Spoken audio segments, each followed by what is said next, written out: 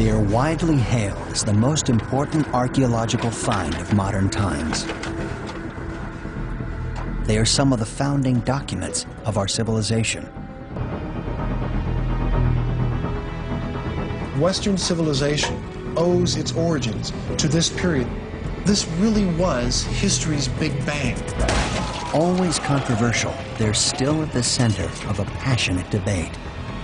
Discovered more than 60 years ago, mystery still shrouds, writing the Dead Sea Scrolls.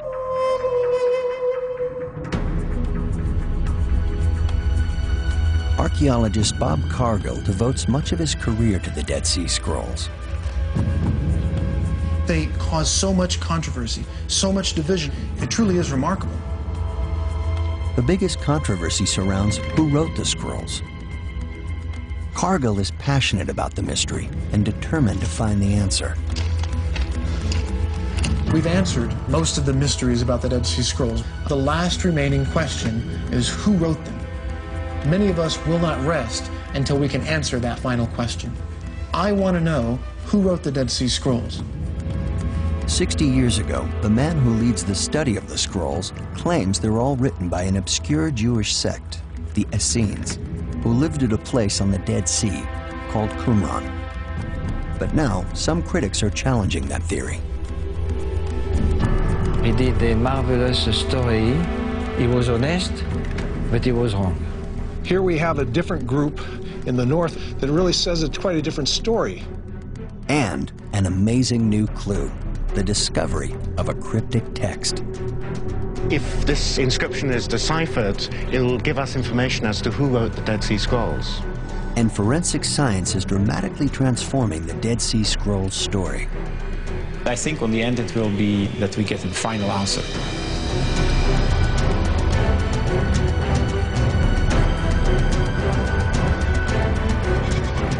This is where they found the Dead Sea Scrolls. This is where the entire controversy began. In 1947, the first of the scrolls are discovered in a remote mountain cave on the western shores of the Dead Sea. The story goes, a Bedouin shepherd was tending his herd up here in these cliffs. One of his animals wandered into a cave and he tried to scare him out. So he threw a stone and he heard something shatter. He ran up to see what he had broken and he found a jar. And he found some scrolls. Mohammed Ed-Dib finds 3 ancient lengths of parchment with Hebrew writing.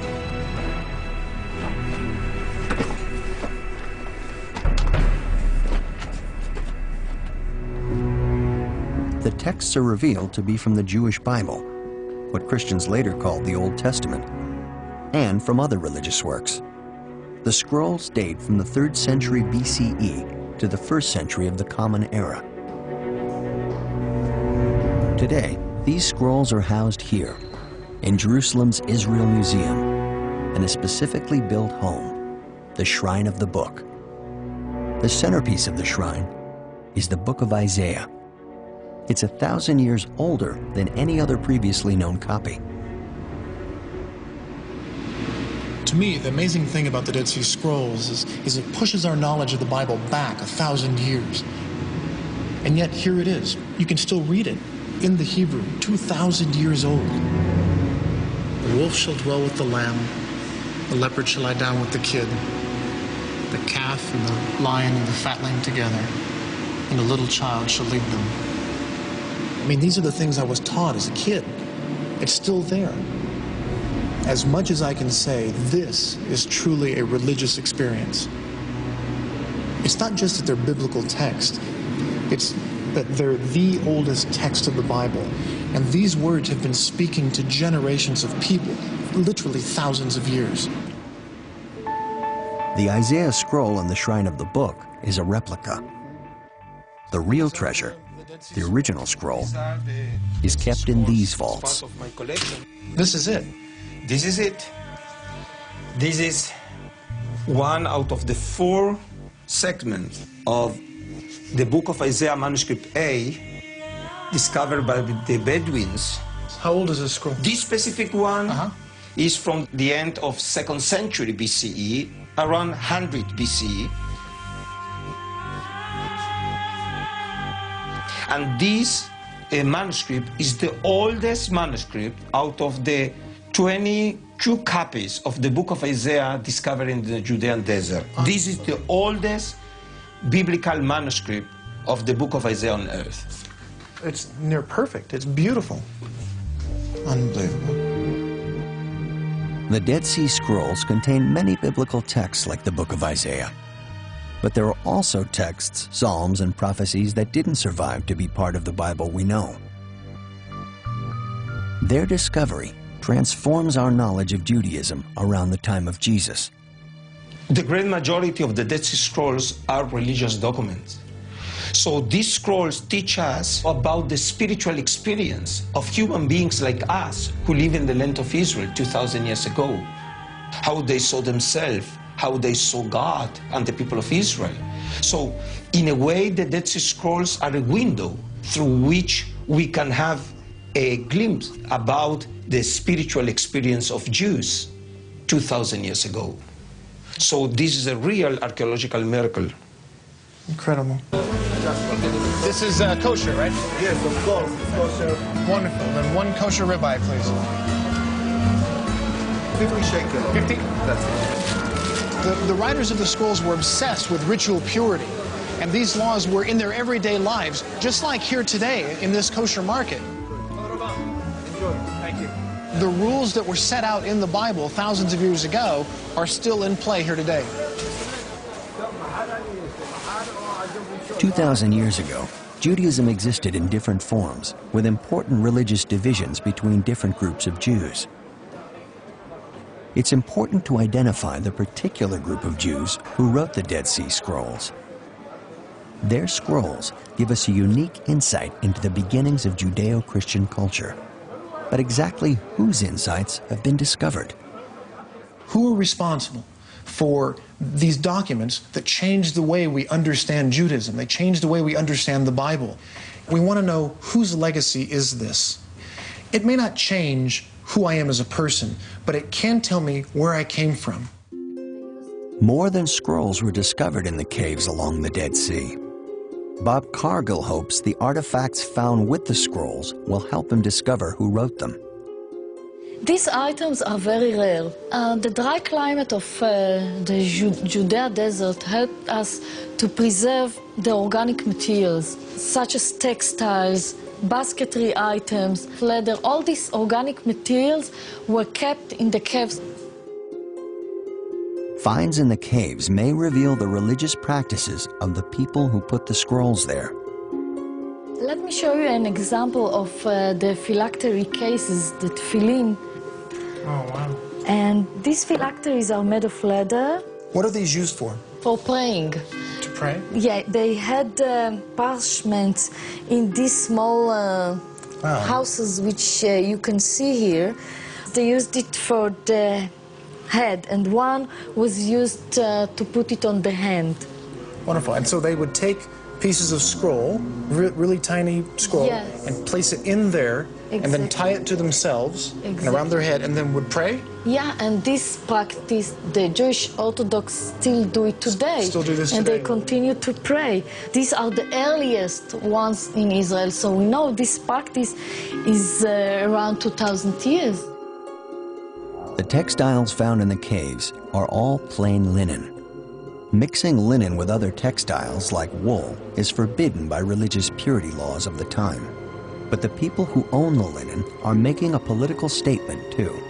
The linen is undyed. They don't want to dress like Romans or Greeks. What does that tell us about who these people were? They were different from the other population around them. So the people that produced the scrolls were not only trying to be different from the rest of society, Romans and Greek, they were trying to be different from other Jews. Yes, they were different.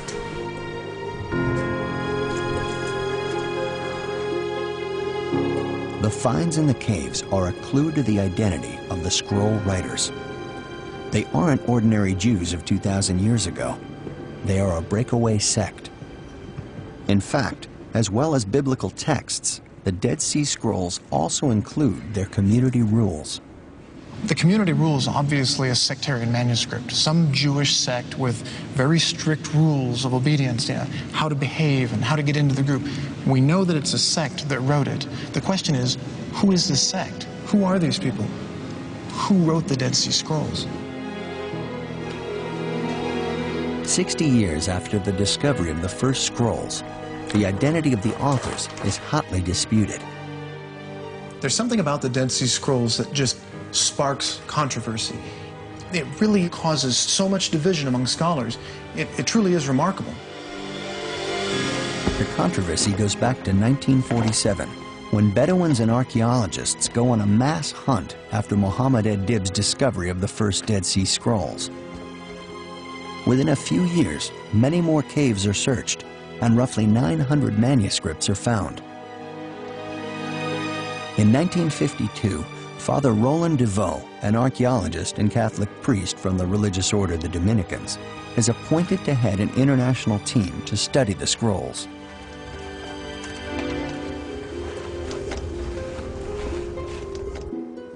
Only scrolls found in 2 of the caves are discovered largely intact. Most are in tiny fragments, like these. Today, in the conservation rooms of the Israel Antiquities Authority, you get a sense of the task faced by DeVoe and his colleagues. In order to begin their work, the scholars spread them out on long trestle tables, and they started putting them together. And what you see here in front of you is actually a sample of these plates. And oh, wow. Eventually, we ended up with over 1,260 such plates. And what language is this? This is written in Hebrew. Mm-hmm. So some of the scrolls are written in Hebrew and some are written in Aramaic. And some, of course, are written in Greek. Right. While DeVoe's team slowly labors over the texts, others speculate about who wrote the scrolls. Since they're discovered just 2 years after other ancient texts revealed to be lost Christian Gospels, a suspicion grows that the scrolls might give startling new information about the origins of Christianity. Was Father DeVoe and his predominantly Christian team suppressing inconvenient truths that challenge traditional church teaching? People love a conspiracy, and in the absence of hard facts, people's minds begin to wander. They couldn't help but think there's something fishy going on here. It's not a question of conspiracies. It's a question of a massive amount of manuscripts. As we said, over 900 manuscripts. There were only 8 scholars that were appointed to work on them. They can't handle such a massive amount of manuscripts. It's almost as if they're trying to put together a jigsaw puzzle, but they don't have all the pieces, and they don't have the picture on the top of the box. They don't know what it's supposed to say. The scrolls are slowly published. In a knock to the conspiracy theorists, it's revealed that early Christians did not write the scrolls after all. We now know, after having published all of the scrolls, the people who wrote the Dead Sea Scrolls certainly were not Christians. If not early Christians, who did write the scrolls? And what can their identity tell us about the scrolls and the crucial period of history when they were written? This period, 2,000 years ago, I would argue, gave rise to Western civilization as we know it today. And the Dead Sea Scrolls are our unique looking glass back into that moment in time. The $64 million question is, who wrote the Dead Sea Scrolls? I mean, it's like, who shot JFK or what happened to the dinosaurs? Everyone wants to know who wrote the Dead Sea Scrolls. Archaeologist Bob Cargill is determined to identify who wrote the Dead Sea Scrolls.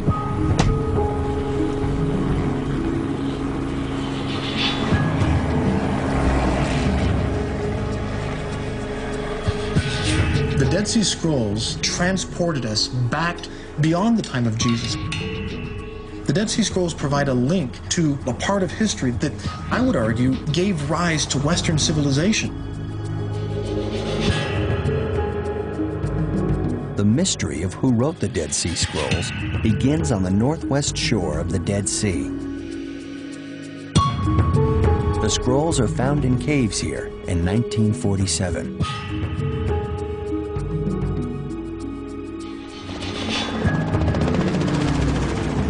Father Roland DeVoe, leader of the team deciphering the scrolls, also excavates ruins of an ancient site here at Qumran.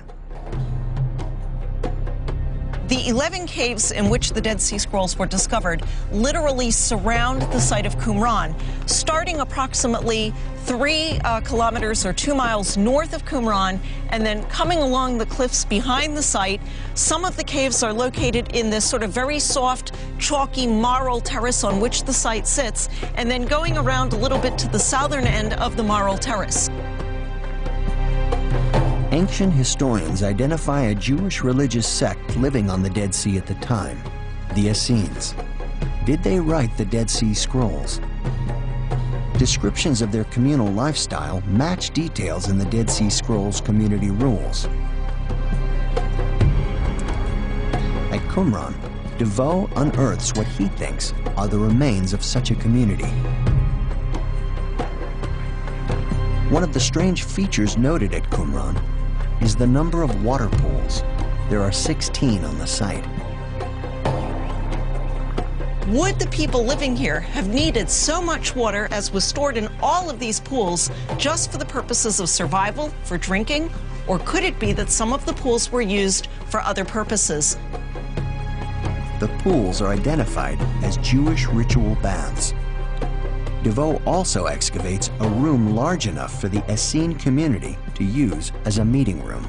Because this is the largest room, DeVoe identified this room as an assembly hall. And because in the room adjacent to this, he found a pantry of over 1,000 dining dishes, DeVoe identified this large room also as a communal dining room. In one room, DeVoe discovers the remains of furniture. He reconstructs a scroll tables and 2 inkwells, a rare find in archaeological excavations in Israel. He identifies it as a scriptorium, or writing room. If that's the case, we can reasonably suggest that some of the Dead Sea Scrolls might actually have been written in this room. With this evidence of a large community living next to the scroll caves, with pools for ritual bathing and scroll writing equipment, it seems like the mystery of the Dead Sea Scrolls is solved. The Essenes wrote and collected scrolls at Qumran and hid them in nearby caves. This view has been mainstream scholarly opinion for 50 years. In my opinion, the comparisons, the parallels between the information in the Dead Sea Scrolls and the archaeological evidence from Qumran indicate that we should, in fact, identify this sect as the Essenes. And I believe there can be no doubt that the people who lived at Qumran, the Essenes, deposited the scrolls in the nearby caves.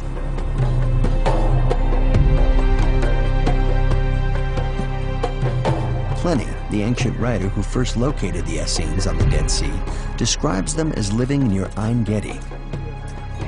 Archaeologists are now excavating Ein Gedi. So far, they haven't found any sign of the Essenes or any religious community. Where are we here? We are in the village of Ein Gedi, the ancient village from the Roman time. This is a village of common people, probably, the people who make their living from the palm trees as you see around. The settlement here at Ein Gedi was a regular residence. I mean, people lived here, they worked here, they did agriculture, whereas at Qumran, it was starkly different. For instance, here at Ein Gedi, we find no mikva'ot. There are no ritual baths. Whereas at Qumran, a little bit smaller of a settlement, you have many of them. So it seems that whoever was at Qumran was obsessed with ritual purity. Not so here at Ein Gedi. No trace of the Essenes is found at Ein Gedi. So nearby Qumran may well have been the place Pliny identified as their home, as DeVoe believed. Archaeologists digging at Ein Gedi find one powerful similarity with Qumran. Just today we found coins at the site dating right up to 68 CE, but nothing after that. This tells us that this site was occupied right up until the Romans destroyed it in 68 CE. Qumran is destroyed by the Romans in the Jewish revolt of 66 to 70 CE. There is evidence of this Roman destruction up and down the western shore of the Dead Sea. And it is generally believed that the Essenes living here hide their scrolls in the caves just before the Romans arrive. Was their plan to come back and retrieve the scrolls? Nearly 2,000 years pass before the scrolls once again see the light of day.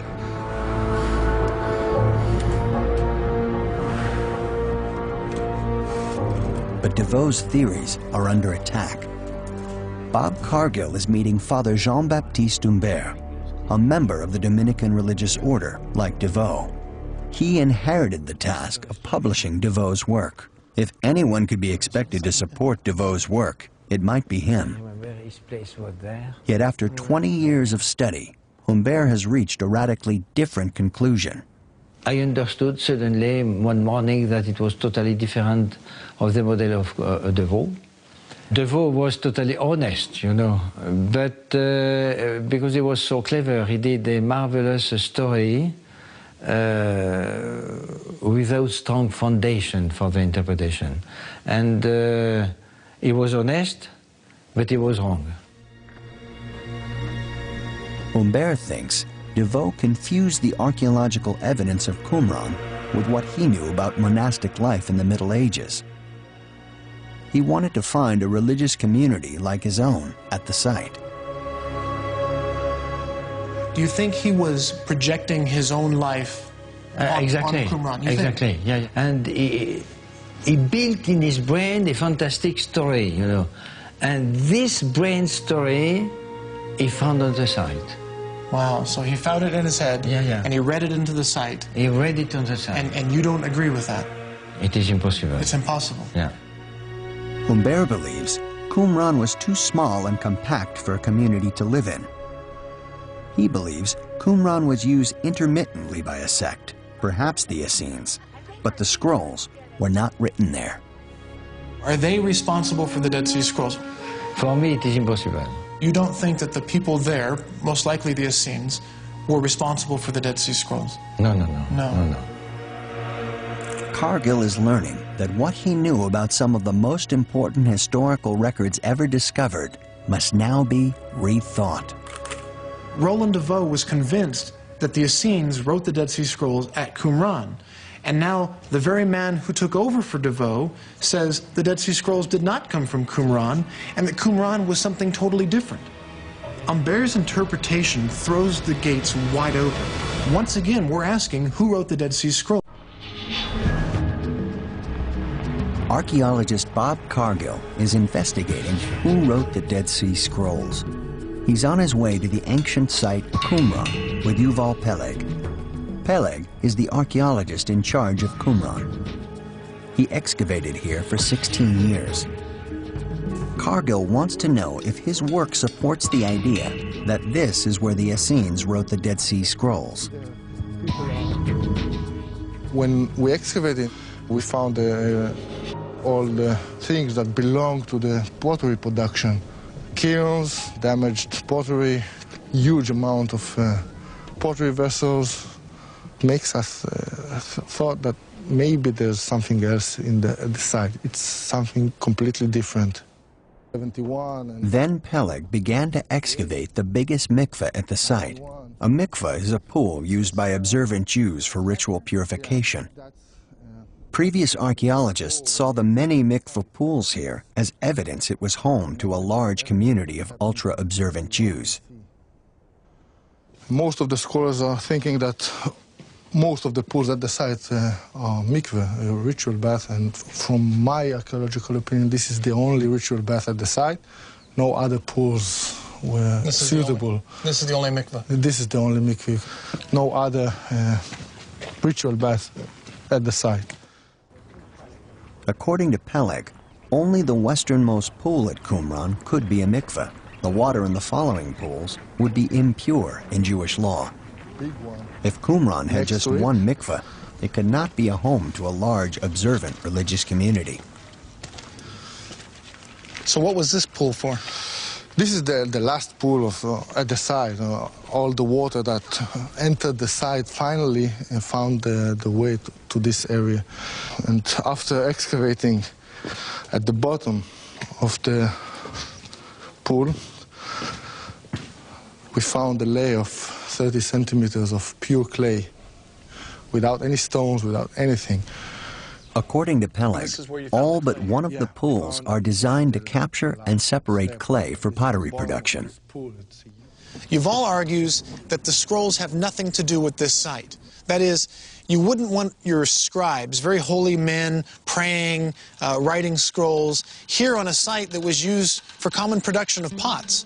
According to Yuval Peleg, this site had nothing to do with the Dead Sea Scrolls. They came from somewhere else. Peleg's view that the site was a pottery factory is one of many disputed ideas that counter the traditional view of Qumran. Others have described it as a villa, a perfume factory, or tannery. It's likely that over time, different groups used the site for different purposes. There's no consensus about Qumran and whether the Essenes lived and wrote some of the scrolls here. Now, forensic scientists are using modern technology to find clues to the ancient mystery. Here we have a box from Qumran, and what you can see over here is the animal bones that were excavated in that area. And what I'm looking for is bones that I can extract DNA out of. The Dead Sea Scrolls are parchments made from animal hides. Dr. Gila Kahila Bargal has discovered DNA from scroll parchments and discovered that they are made from goat and ibex. Now she's testing animal bones found at the Qumran site to reveal if the scroll parchments are made from the same animals. We believe that if they had herds of sheep, goat, maybe cattle in Qumran, they would slaughter the animal, they will eat the meat, they will use the skin for either clothing or parchments. If these DNA tests show that some of the scroll parchments are made from the hides of animals found at Qumran, it will be firm evidence that some of the scrolls were made there. What we do hope at the end is to get the full profile of the goats from the parchment, the full profile of the goats from the bone, and match them together to show that we're talking about the same goats. Ink taken from one of the scrolls, known as the Thanksgiving Scroll, is tested for traces of water from the Dead Sea. Traces of water found in the scrolls or in the inks can be a real clue to the place where this ink or this scroll has been produced. Water in the Dead Sea has a unique composition of the elements chlorine and bromine. We tested the ink of the Thanksgiving Scroll, and we found that the key elements of the Dead Sea water, chlorine and bromine, are there in characteristic relationship. Characteristic for the place of Qumran and surrounding. The test shows that the scroll is written with ink made from Dead Sea water. It's evidence indicating this scroll may have been written near the Dead Sea, possibly at Qumran. It's a tantalizing clue for Bob Cargill. He believes that archaeologists and other scientists working together will reveal who wrote the Dead Sea Scrolls. I cannot tell you how excited I am. For me, there's this anticipation that maybe, just maybe, there's a chance that we could solve this question. Professor Jan Gunneveg heads an international team of 130 scientists looking for an answer to who wrote the Dead Sea Scrolls. This is a scroll jar, one of the many which are found at Qumran, about 100 of them. Gunneveg tests the chemical composition of the clay in the scroll jars found in the caves. Clay has a distinctive fingerprint, a possible clue to where the scroll jars were made. We take a piece of ceramic, we grind it, we send it to a nuclear reactor where it is bombarded with neutrons. Then we can measure the chemical fingerprint of the clay of which the pottery was made. Since there is no clay on Earth with the exact same chemical composition, it is like DNA. You can point to a specific area and said this pottery was made here, that pottery was made over here. Groeneweg discovers that half of the scroll jars are made with distinctive Qumran clay. He once doubted there was a religious community at Qumran, but the forensic science is telling him otherwise. We have, I think, linked the Dead Sea Scrolls with a sectarian group who was located at Qumran. I think that a third of the Dead Sea Scrolls is written in Qumran itself, and the rest is coming in from 1 or 2 different places. The forensic science cuts through the debate and suggests that a third of the Dead Sea Scrolls were written at Qumran.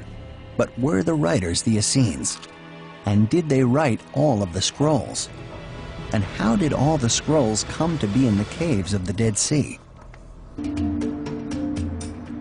Bob Cargill is in Jerusalem with fellow archaeologist Shimon Gibson. Gibson has discovered a site linked to the Essenes. What is certain is that the Essenes were here in Jerusalem, because we have a gate, and we're standing here at the gate, called the Gate of the Essenes. So definitely the Essenes were in Jerusalem, and why not at Qumran, in my opinion. Shimon Gibson believes that the Essenes could have been the group that lived at Qumran and left their scrolls in the caves there. The Essenes might have been the major group depositing scrolls there. That is definitely a possibility, but we must take into consideration the possibility that other groups were putting their manuscripts there as well. Gibson has been digging at Mount Zion, an ancient part of Jerusalem. And here he unearthed what could be a vital clue in identifying other writers of the scrolls. It's an amazing discovery, a remarkable cup thousands of years old. We found this cup, which is about so high, and inscribed on the sides of this cup is a text, which turns out to be a cryptic text. The only other place where we have cryptic texts is at Qumran. So there's a link here between the cup and Qumran. The only other place this cryptic text has been found is in the Dead Sea Scrolls. Surprisingly, a tenth of the scrolls contain this unique code. To have a cup from Jerusalem, from the Mount Zion area with this cryptic text, similar to the cryptic text at Qumran, might provide us with information as to who wrote the Dead Sea Scrolls. Professor Stephen Fan is analyzing the cup. If he can decipher the code, it might lead to a real breakthrough. It was a marvelous discovery. It has on it lines of an inscription that actually tells us a lot about what this cup is all about. So this new technology where we can actually do lighting from all different sides in one image makes it possible to be able to move the light around on the computer screen so that we can actually see all the lines. The new technology reveals the lettering and allows Fan to decipher the code. In the cryptic alphabet, we can read Aleph, Dalet, Vav, Nun, Yud, which is the divine name. Adonai, Lord. And the second word that we have here, which says Shavti, Lord, I've returned. Some priests wrote in secret code to keep their communication with God exclusively to themselves. It was understood to be a secretive script used by the priests, non-Essene priests, in order to make a set of texts which no one could read except themselves. And the fact that we have it on this mug in Jerusalem and on these texts at Qumran shows that this was something of a more secretive part of a priestly society. The use of the secret code on the priest's cup and in the Dead Sea Scrolls suggests a possible connection between priests from the Temple of Jerusalem and some of the scrolls. I think it dramatically changes our understanding of the Dead Sea Scrolls if we see them as documents produced by priests Gone is the Ark of the Covenant. We're never going to find Noah's Ark. The Holy Grail, these things, we're never going to see them. But we just may very well have documents from the temple in Jerusalem. It would be the great treasure from the Jerusalem temple.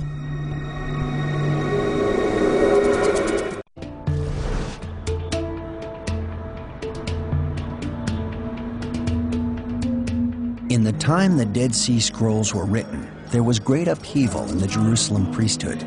Certain factions were dissatisfied with foreign influences, so they left the temple.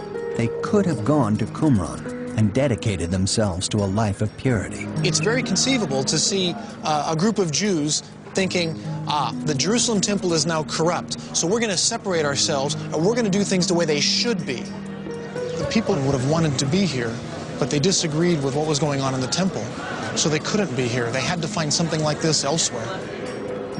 These dissident priests may have taken their scrolls with them as they left Jerusalem. So you have a group separating themselves from what they understand to be heresy. They're going to have their own ritual purity laws, and they're going to worship in a way that God is going to like them more than they like some other group, and they're going to sit here and wait for God to come to fight the battles for them, to win, and to vindicate them, to prove that they were right and the others were wrong. In this view, some of the Dead Sea Scrolls are the texts of dissident priests from the Jerusalem temple. Those priests may have been the Essenes, or a different group of priests. A final answer might be found in the caves of the Dead Sea. Professor Stephen Fan believes the key to finally understanding the Dead Sea Scrolls mystery lies in the caves around Qumran.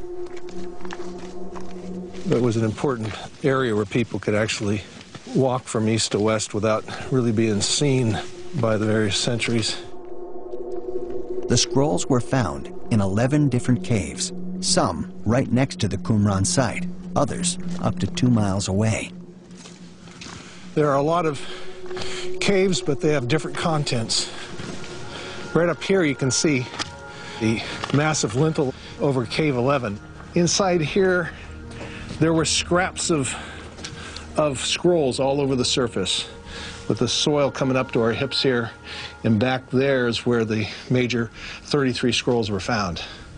But this was a different set of scrolls than what we found to the south. Here we have scrolls that deal with temple issues. If this cave had been discovered first, nobody would have ever believed that this was an Essene cave here. Really? Because this doesn't describe an Essene society. Fan thinks that scrolls in this cave to the north of Qumran belong to a sect called the Zealots. His work leads him to a surprising conclusion about who wrote the Dead Sea Scrolls. In the 1950s, they came to the conclusion that all the caves along the cliffs here, including the site of Qumran, comprised one single library spread out among all these different caves. After we have looked at the content of these scrolls, we feel that no longer can be the case. What we have instead are different caves with different deposits made by different people at different times. So who in fact wrote the Dead Sea Scrolls? It's not one group, but it's the various groups that existed in Judaism of the first century.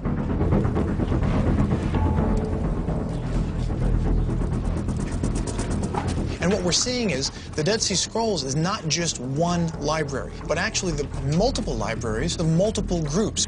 So when we ask the question, who wrote the Dead Sea Scrolls? The answer is the scrolls were written by Jews, not just one specific group, but by lots of Jews. There is one event that ties the fate of all these groups with all their scrolls together: the Great Jewish Revolt. After 130 years of Roman occupation, the Jews rise up in 66 CE. The Jews were tired of being oppressed. I mean, they had been living under Roman occupation for so long, they began to fight back. And the Romans don't like this, and so they began to come in and suppress the Jewish revolt. The Romans didn't stop with wiping out the people. They destroyed the Temple of Jerusalem. What you see here is what the Romans do. They destroy things.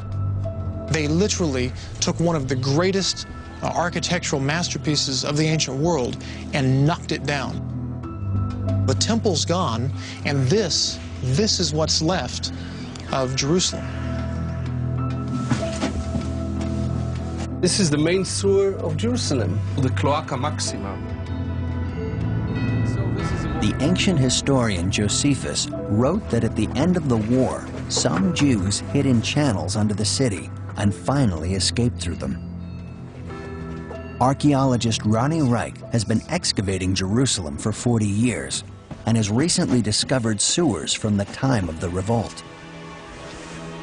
It's an amazing find that will bring Cargill's journey to a close.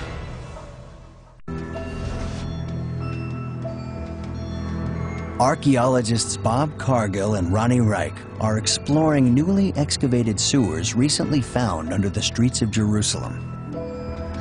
We have excavated here a narrow sample of a stone-paved stepped street going up the valley to the Temple Mount. And by the coins, by the pottery, this is clearly the destruction of Jerusalem in the year 70 by the Romans. Ronnie Reich believes this is one way Jews escaped from Jerusalem. This was just one way, an ingenious one, to escape. Simply take the channel to the valley, the Kidron Valley, and the distance is short. In one night, you are near the Dead Sea. The escape route took refugees in the direction of the Dead Sea. It could have been used to get scrolls out of Jerusalem. So if you rescue yourself, you can rescue whatever fits in such a channel. If it's dear to you, if it's worth risking your life to do it, you take it out with yourself and out of town. You can imagine what it's like to be fleeing Jerusalem during the suppression of the Jewish revolt. They're running for their lives. They grabbed their valuable possessions, they grabbed their Bibles, they grabbed their scrolls, and they ran. And they hid those scrolls in caves, all throughout the Judean desert. Some of them perhaps may have managed to come back and grab their scrolls and move on. Some of them didn't. The Romans chased them down and slaughtered them right out here on the north end of the Dead Sea.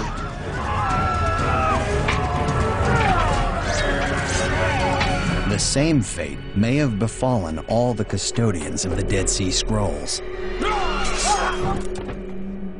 Whoever you believe wrote the Dead Sea Scrolls, what's striking to me is that these Jews took the things closest to them, the Word of God, and fled with them. And their last dying act was to hide them, to preserve them, so that they'd be safe.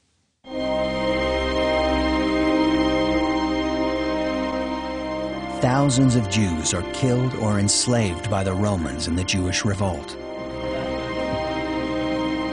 Qumran is destroyed, as is the whole of the western shore of the Dead Sea. The last Jewish holdout is the ancient fortress at Masada. According to legend, the Zealots hold out here for 3 years. Jews fled to the south, to Masada, because they knew it was a safe place to be. The Romans laid siege to the entire mountain. They used Jewish captives of slaves to build an earthen rampart all the way to the top of the mountain. The Jews on top decided that they would rather die as free men than live as captives of the Romans. So they decided to enter into a suicide pact. 10 men were drawn by lot, and they were charged with killing all of the other Jews. Then one of those 10 was chosen, and he killed the other 9. And then there was one suicide at the end. So by the time the Romans showed up the next morning, everyone was dead. The story of Masada is truly one of the greatest tragedies of all time. When archaeologists excavated Masada, They discovered scrolls just like some of those found in the caves at Qumran. The significance of Dead Sea Scrolls here at Masada is that it brings the entire story of the Dead Sea Scrolls to a close. We could have the final act of devout Jews fleeing the Roman persecution, taking these scrolls up here to the top, and then perishing. But they left behind the scrolls. We may very well have some Jews hiding scrolls in the caves and some Jews bringing the scrolls up here to Masada. So this ties the Dead Sea Scrolls to one of the epic tragedies in history.